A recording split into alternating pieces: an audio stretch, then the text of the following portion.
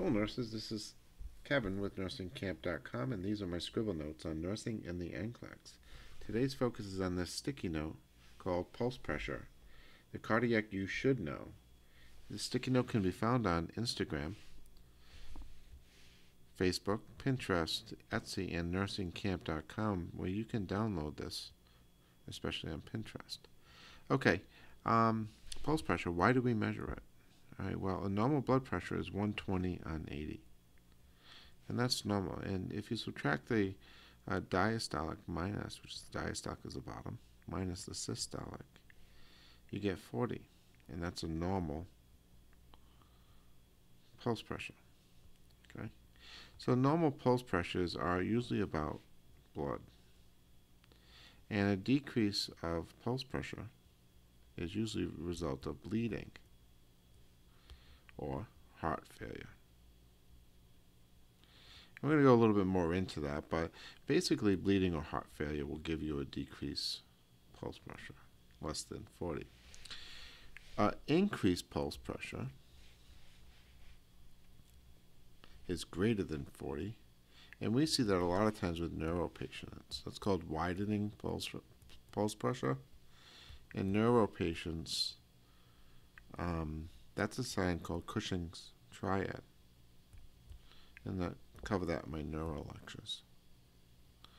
Okay, so let's go to low. Low is less than 25. That's really acute, and I'm bleeding. Or aortic stenosis. So you have the valves in location. Is try pulling my aorta. So tricuspid is the first, then pulmonic. The blood comes in from the lungs, and that's the mitral, and aortic. Well, we're talking about aortic stenosis. And aortic stenosis is that it's really clamped down, and it can't quite get out.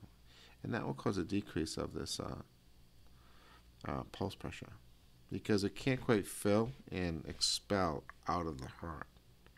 And that stenosis is the cause. Chronic over time, it's going to cause heart failure. And then that's going to cause shortness of breath, walking up stairs. Okay. Next thing is high, greater than 40. Well, atherosclerosis is the main cause. And the reason that that's the main cause is when you're looking at peripheral vascular disease and atherosclerosis and around the heart, those coronary arteries are thin, right? And the blood's having difficulty going through it. And so it's causing a widening of the pressure, the difference between systolic and diastolic. And the reason it starts to widen is because of this pressure. Then also aortic regurg.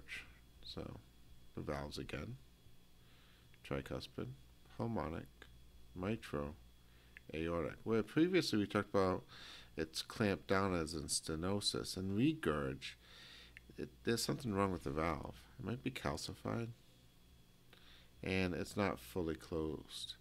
So it regurges back, it swishes back and forth, which actually causes some modeling on the ventricle, like hypertrophy or mainly hypertrophy, which means big trophy hearts. Heart gets really, really big. The muscle gets thick.